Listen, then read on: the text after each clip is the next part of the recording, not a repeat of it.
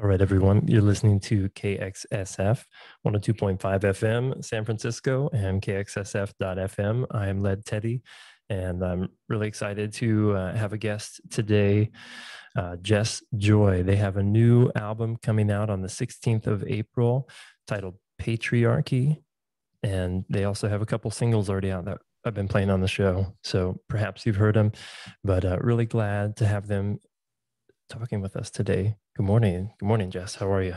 Good morning. I'm great. Thanks so much for playing my stuff and asking me to come on here. Oh yeah, well, it's been a pleasure listening to it. And you're hanging out in LA today, is that correct? Yeah, can you tell from the sunshine on my face? Yeah, I could just feel it coming through the Zoom screen, which is really nice because it's a little breezy up here in San Francisco, but we like it. Getting ready for a cold summer, but yeah, I have been really enjoying both of the singles. Let's see, Bless Your Name and Threshold. But I want to ask you a little bit first about your singing voice. How did you find that singing voice? Mm. Yeah, well, I didn't know that I just didn't consider myself a singer as a child or as a young adult. And it really just happened that a couple of guys that I knew asked me to join their band when I was 20. Uh-huh. And they were like, hey, they were just so desperate. It was this like wild prog rock band called Twin Killers. And they were just asking everybody to sing for them. And it was just the stuff was just so frenetic because like who could do Mhm. it? And they were like, can you sing? And I was like, no. They're like, that's fine. Do you want to be in a band? And I was like, I can't do that. Um, and so I think I went home and I just was on MySpace Uh-huh. and I just was, thinking, Rest in peace, MySpace, or is my, rest in peace. if anyone knows if MySpace is still active, please get in touch with us. Yeah. And I just thought, is there going to be another opportunity in my life where a rock band is going to ask me to join their band and they don't even need me to be able to sing? I was like, I have to do it. So I just got my poetry and like went over and like tried out and just made these just the best sounds that I thought I could make, which was apparently really awful. But the guitar player was just like, that was so weird. You're in, like Yeah, you're in the band. a gig. Yeah. I mean, it's a golden opportunity, right? No audition, just get in there and get to it. Well, that's incredible. And now you have a solo career. You had your last band, Moon Honey, which Yes. toured pretty widely and released a lot of great music. And now you've gone from I don't sing to this is my solo project. How does that feel? How does that feel like coming up on the release of your album? Oh, thanks for asking. I mean, it is so funny, isn't it, that we think that life is going to be a certain way. Like I thought I wanted to be a painter. Hmm. And now I'm just completely obsessed with uh, this life, music and performance. Yeah. And a solo album is definitely something that I never, ever, in my wildest dreams, I probably started dreaming about it when I was like 28 or something. Like, what would I sound like if it was just me? Yeah. I was like, but I can't do that. I had so many virtuosic musicians in my band. And so Yeah. I was really afraid. So it feels amazing to like make my own music and just be like, I don't care, put it out. Yeah. Yeah. Well, and coming from a listener's point of view, to hear the clarity of your voice, both in tone, but also lyrically, it is really surprising to hear you say that. But that's okay because we're just excited about all the music. Um, I'm interested too in your background, yeah, in visual arts and in painting. When I was listening back to some of the Moon Honey stuff, one of the albums is called Mixed Media on Woman, and the artwork for Patriarchy. I don't know if you would call it the artwork or the way the dress, like the character. You can maybe tell us some more about it. It also involves a lot of painting. Your face is like heavily adorned in paint, and it's very visually arresting. Do you want to talk a little bit about how your visual arts background or your painting interest like sort of came into this project or this part of your music world? Oh, cool. Yeah. What a fantastic question that, or at least for me. Yeah. So I was painting and drawing. I was in art school, kind of. It was LSU, Louisiana State Uh, University, tiny little art department mhm. when I joined the band. And I was so interested in being in a band as well because, you travel.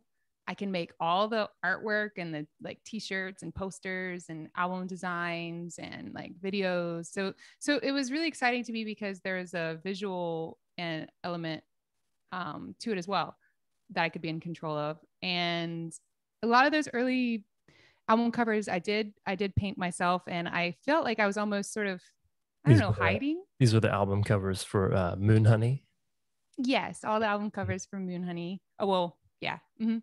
And so yeah, when I was working on my solo project, I had started studying mime. I was Mhm. taking mime classes every day, like auditing a class at a nearby college. Oh, cool. And so the face paint is sort of a nod to pantomime. Mhm.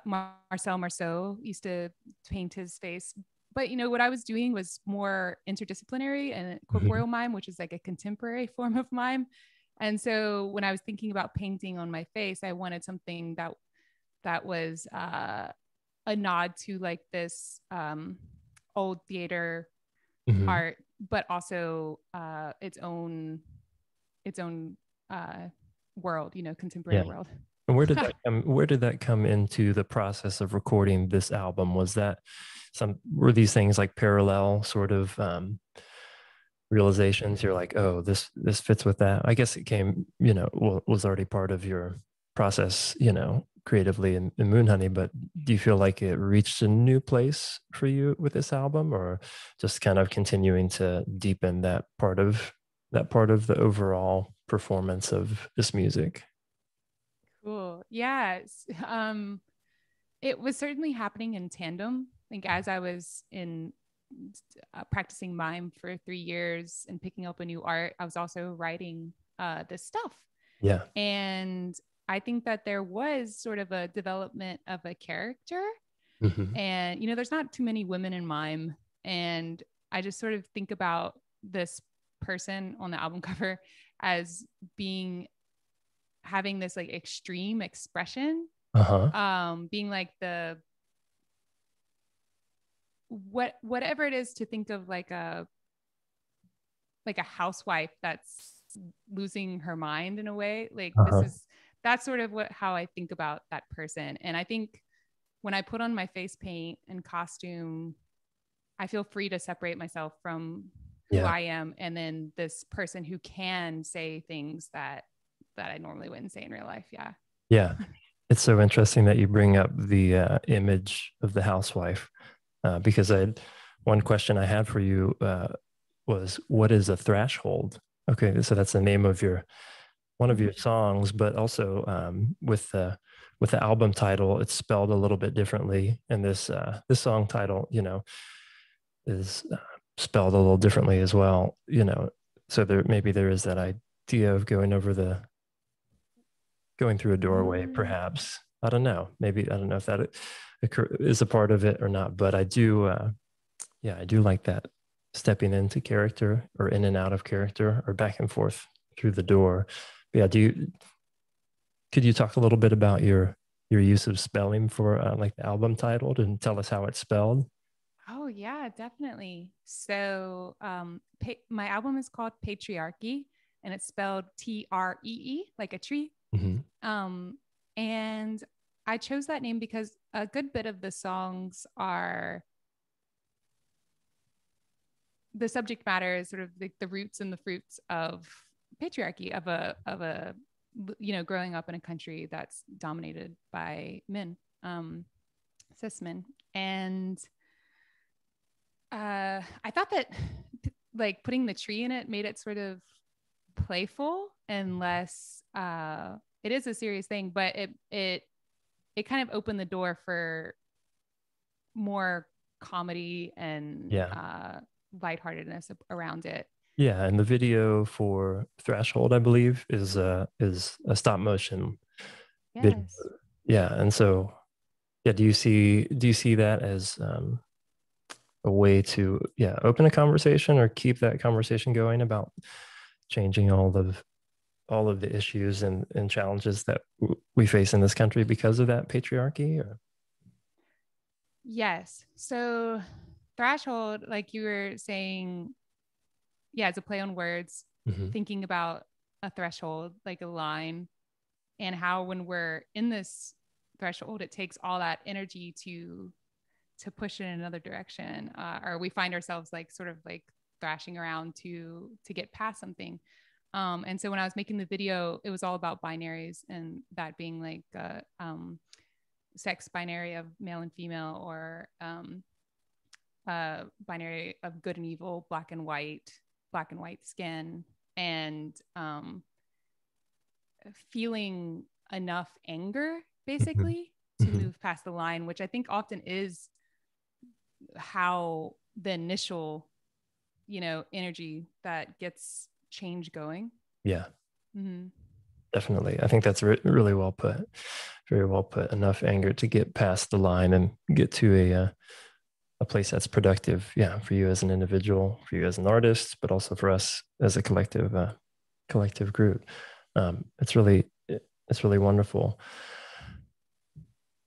Would you say what would you say is your favorite sound on the album? It's really sonically rich, and you worked with a member of Deerhoof, San Francisco's own, uh, Yes. Greg Saunier. I might have Mm-hmm. still said the name too French, uh, but but yeah, do you feel like you have a favorite sound on the album? Definitely. Which I don't know if this is my favorite, but there is a part in Threshold that sounds like a train Uh-huh. going, like releasing steam. Hmm. And that was like, I was telling Greg that I want that to be like so disturbing because it just wasn't coming across as disturbing. Like Yeah. I was like banging on my guitar and stuff. Hmm. And he, I don't know, he found that train sound. It really made me laugh. But I think those are my favorite moments is every time I get to like really let out anger. There's this song called This Is the String that like I recorded noises of me tapping on my keyboard. It's about like internet romance. Like and and then eventually like I just slam on the keyboard, and it felt so good. And I love to hear it. I don't know if other people will, but I personally it's great. Yeah. Well, I wanted to ask, I'm going to ask you more about Greg too. I also wanted to ask about the impact of, moving from Baton Rouge, where you're from, to LA. Because I know for me, when I moved from a place where I had a house where I could turn up the music super loud to a place where could not do that, I started listening a lot more in headphones. And even as a musician and as someone that spent a lot of time listening, I felt like I was hearing albums differently, and I was hearing details that you just don't hear, if you're walking around a room or if you're listening, in different environments. But do you feel like any sort of lasting impact or an impact that you have noticed in the past 6 or so years since you've been in LA? Yeah, I mean, culturally is probably the biggest Yeah. impact. Sonically,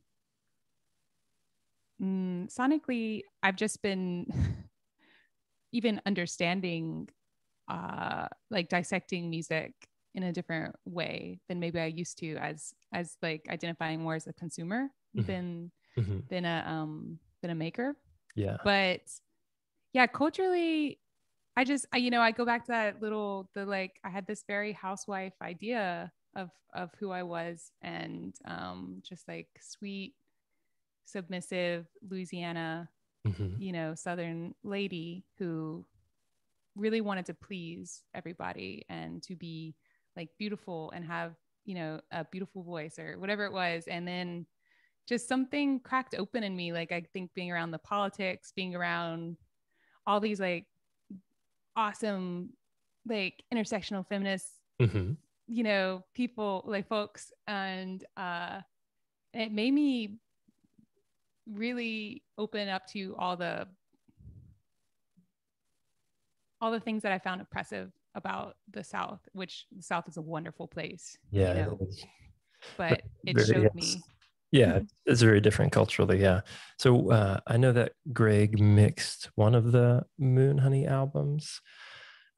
Was some of that creative like collaboration also what brought you out here to the West Coast, or? It was, well, okay, yeah. Greg has been a collaborator for a good bit of time because Mhm. I cold called him when I Uh-huh. was like 21. I just wrote him an email and he said he'd mix our album. And That's so, awesome.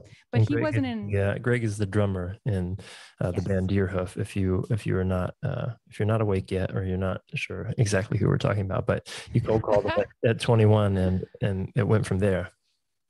Yeah, we were, my band was obsessed with Deerhoof. So, and we knew that Greg mixed their albums and we loved the way they sounded. So, but we went on tour, like DIY just tours, probably like 4 or 5 times. And every Mhm. time we went to the West Coast, we just thought this is so magical, you know, riding the one down Big Sur Yeah. and just being around the people. Like it just had this energy. We just really, we have to go there. And so a bunch of our members quit because they didn't want to move. And then me and the guitar player Yeah. went to LA. And it wasn't until I think we were there like 4 years, Greg moved to LA, and then we became actual friends. That's awesome. And that's yeah, I mean it's great. I love Deerhoof, and when I was listening through things before speaking with you, I got way off track just listening back to Apollo and all that sort of stuff. But yeah, it's So really good. great. Yeah, it's really great, the production on these new singles, and then the full album comes out the 16th of April, and there's a listening party today, April 2nd. How can we hear that? Yeah, so it's going to be on the Joyful Noise YouTube channel, going live, and Greg's going to be joining me, and we're going to have a Q&A after I guess, whatever. We're going to talk after we listen to the album. You can find the link on my Instagram or on Joyful Noise. Yeah, just go to their Cool. YouTube. What time does that start? Oh, right. That is 5 p.m. PST. Cool. So that's 5 p.m. over here on the West Coast, and 8 o'clock if you're in Georgia, 7 o'clock if you're in Louisiana. We'll post Sure. if you're way far out there. Um, cool. I'm really looking forward to hearing that and hearing the rest of the album. And yeah, thanks so much for spending a little bit of time chatting with us this morning. Oh, thank you. And thank you for your really thoughtful questions. Oh, it's been a pleasure. All right. We'll talk to you again soon, I hope, Jess. Thanks. Bye. Awesome. Thank you. Thank you. That was Yeah. so much fun. Oh, definitely. Definitely. So what's going on after this release? Or do you already have some more stuff? Yeah, okay, so Tuesday I'm releasing a single Mhm. and a music video called Permanent Heaven, and then Cool. yeah, then the listening party, and then the album release. And on the album release on the 16th, I'm going to be doing a set, like a live stream. I Cool. guess I could have mentioned that, but yeah, it's Well, I definitely will. I will definitely mention it. I'm kind of awesome. like, yeah, my brain sometimes can't hold lists of information. Sometimes it can, but so I'll bring it up, of course. Yeah, I got all these like external hard drives Yeah. notes. I thought you were just referring to mail as external hard drives. I was like, yeah, Yeah, that the I was like, original. The mail original. came up on the top, but the to-do Yeah. list, those Oh are yeah. my Yeah, I feel it. I was like, I'll watch that and the just turn original it into emails. yeah, yeah, yeah, definitely. Well, cool. Yeah, I mean, loving all the music, and thanks for taking the time. I'm doing a show tonight, which is why I rescheduled, and it's usually a show that's focused around like food and beverage called supper sessions, but I'm gonna do sandwich sessions, and so I've got a couple people making sonic sandwiches. So I'm gonna make a sandwich of your music, and have you be the bread. Oh, Um, sick. yeah, so it'll be fun. I'll shoot Thank you the you. I'll shoot you the link for that if you're bored. And Yeah, yeah, totally. And I'd love to, share it or yeah. Cool. Thank you. Cool. Well, thanks for chatting. Yeah, and I look forward to talking again, and maybe, one day in person when you're up here. Yeah, we can do something in studio or do a live thing or whatever, Oh yeah, that would whatever, be really clever. fun. Yeah, that'd be great. And then the other thing I was going to ask, uh, you could do it now, or you could do it and send it to me, as like if you wanted to do a station ID for KXSF, and then you can, put your spin on it if you want. But I can just shoot you a message on Instagram of the official thing, which is very basic. Sure.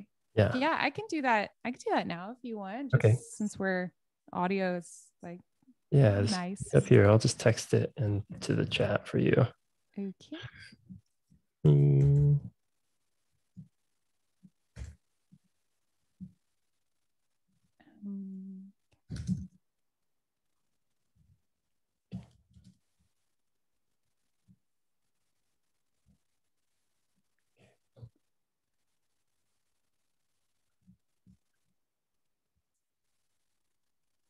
Okay, that's the basic thing, which I'm sure you could have surmised without my typing it, but no, thank you. I need the script. But if yeah, I mean, but if you want to like KXSF yeah, KXSF. yeah, it's a little bit of a twisted one for sure. KXSF. Always go for always make the X. KXSF. KXSF. Okay. Yeah. All right. Here you go. And if yeah, I mean, you're definitely welcome to like say something afterwards, like, or anything you want, Ooh. Okay. Add your, if you want to add your flavor to it. Oh. Yeah. Okay. I'm like, what is my flavor? Okay. Let's see what happens. This is Jess Joy, and you're listening to KXSF 102.5 FM San Francisco. Perfect. Yeah, that's all I got. Yeah, that was great. It was like yeah, that was great. It was like I think I stole the CNBC melody or something. I think you twisted it just enough, I think NBC is NBC. That's right. Yeah. Yeah. So. What chord interval is that? That's like a. Oh yeah. I don't know. It's one of the. That's an octave.